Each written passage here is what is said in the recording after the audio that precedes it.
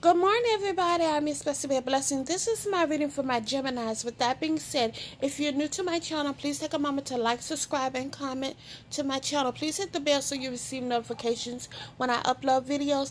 Please share my videos as well and tell somebody my Miss Blessed to be a blessing. Alright, because I know that they will enjoy my channel as well. That being said, Geminis, this is your reading. Okay, the first card you have is the Mountain. So this is telling me that you have been through some hard, rough times here. Yes, you have some uphill battles that you had to go through. And sometimes you felt like you was in a maze, not knowing exactly what should you do about some situations that's been going on in your life here. You have the compass. That's why it's telling you that you need some direction within your life.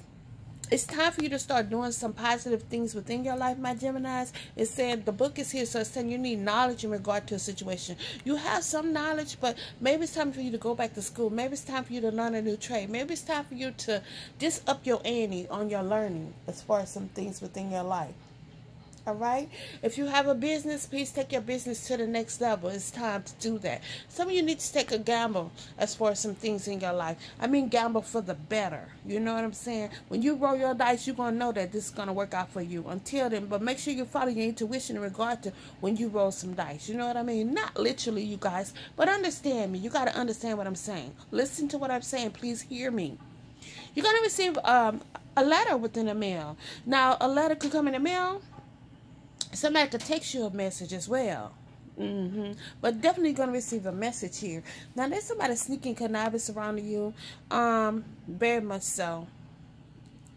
And you're going around telling people your business here. And the person that you're telling your business, they're going to tell it to everybody else. You need to be careful who you invite into your home, because everybody's not your friend. Be careful who you tell your business to. Everybody don't need to know all of your business. Somebody you're dealing with is two-faced here. They laugh in your face and then talk about you like a dog behind your back. They're very two-faced. You're going to have to find out who this and cut this person off. Cut them out. Once you find out somebody, how they are, they're not going to change. They're going to be the same person. No matter what story they come back and tell you, you have to cut them out. I do see there's hope for you here in regard to something that you have been thinking and wishing upon. Some of y'all really want some good things to come into your life, and I do see there's hope for this situation, but you got to make a decision about what you're going to do in regard to a lover's relationship here.